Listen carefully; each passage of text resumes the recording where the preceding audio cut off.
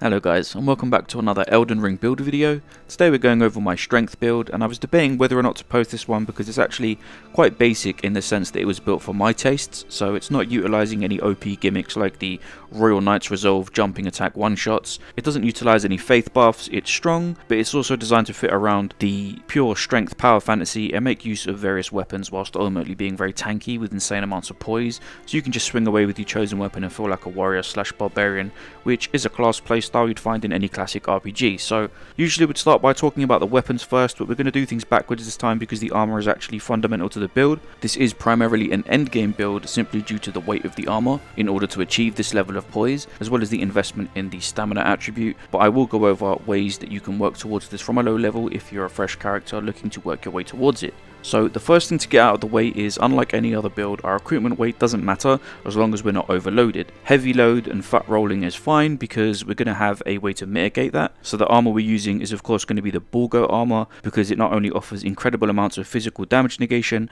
but it's going to give us the highest amount of poise possible. Though I do swap out the helmet for the altered banished knight helm simply for the fashion, which by the way, if you don't have access to the bull goat armor or the veteran's armor, then the banished knight armor is going to be your best choice. So just as fashion choices go to mix up the armor, I'm using the altered banished knight helm. From here, when it comes to talismans, for the most part, the setup is going to look like this, with the Great Jar's Arsenal probably being the most important item. The reason that we have this is so that we don't become overloaded whilst wearing this armor and using colossal weapons, as well as carrying secondary weapons if we want to buff ourselves. Next we have the Bull Goat's Talisman, which is going to further increase our poise. The Dragon Crest Great Shield Talisman, which is going to massively boost our already high physical damage negation, and then the Shard of Alexander, which is of course optional and dependent on your Ash of War and how often you use skills as a part of your damage rotation. So all in all, the combination of this armor with these talismans, we are already going to be insanely tanky and able to poise through most attacks within reason. But now for the secret sauce, it's actually one of your flask tiers, and that is the Winged Crystal tier, which temporarily reduces equipment load. Now when I first saw this, I didn't think it was that great, and I mentioned this in my Dex video because I didn't like the idea of fat rolling outside of having our flask. What I didn't know at the time though is not only how long this lasts, but it has one very important effect that isn't obvious without actually testing it for yourself.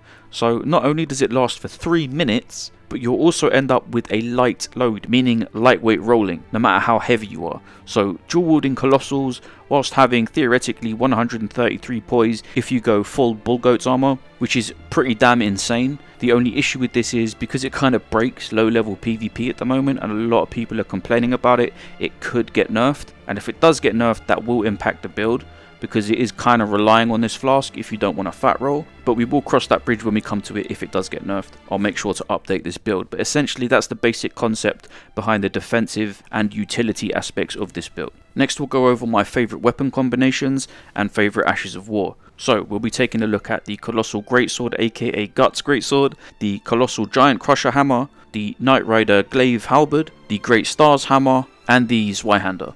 I use all of these weapons in different situations with different Ashes of War. So let's start with the Guts Greatsword. Apart from this weapon obviously appealing to the strength power fantasy of this build, along with its reach, it has a really nice moveset. Lots of wide arching horizontal swings, but it also shares the same crouch poke seen on much lighter greatswords such as the Claymore, which combined with the Ash of War Giant Hunt basically makes this a human destroyer. So any human enemy can get sent flying up into the air with this. Even Malenia will get bullied by this skill. I think the only human-like enemy that I haven't managed to send flying with this is the Crucible Knights with their insane poise, but I do stagger them with it, which is good enough. And in regards to the Crouch Poke and the Giant's Hunt, they're also one of the best roll catches in PvP, though for PvP I'd probably use something a little bit lighter, like maybe the Zweihander or even a regular greatsword like a Claymore. But if you wanted to use this weapon in PvP, it's more than viable simply due to the moveset and being able to use this Ash of War. So next, the Giant Crusher Hammer, another obvious choice in terms of the power fantasy. The biggest limitation of this weapon I would say is its range, but what I do like about it is if you pair it with the Ash of War Lion's Claw, which is essentially the same animation as the weapon's charged heavy attack, except Lion's Claw comes out significantly faster and does significantly more damage,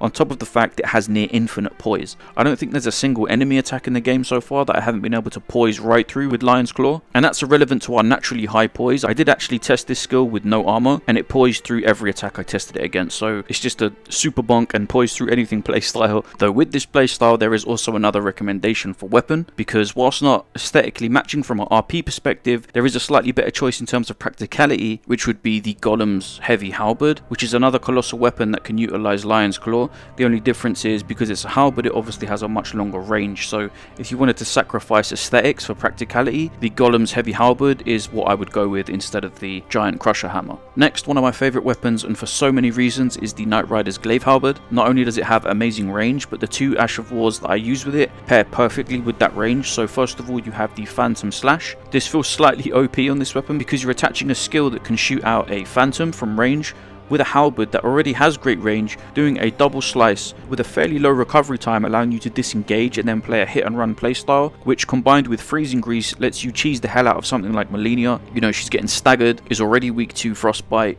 and you're generally playing it safe due to the distance you're able to keep. It's super strong. And then we have the second Ash of War, which works great with this weapon, which is the Double Slash. Now this isn't going to do tons of stance break damage or anything like that, but from a pure DPS perspective, this skill is letting you slice enemies up in a combo that pairs fantastic with the range of the halberd, and again, if combined with grease, is going to allow you to stack status pretty quickly due to the nature of the fast multi-hits. It's a lot of damage and feels super satisfying, especially when you've got really high poise and you get locked into quite a lengthy animation such as the Double Slash. I was using this Ash of War on a Claymore previously, as I do like the Claymore, but after putting on the Knight Rider's Glaive, the Claymore just got dropped out of my rotation completely, and I think I'd only ever use the Claymore again in PvP scenarios. But yeah, both this weapon and those two Ashes of War are S tier in my opinion. So now we have the Great Stars Hammer.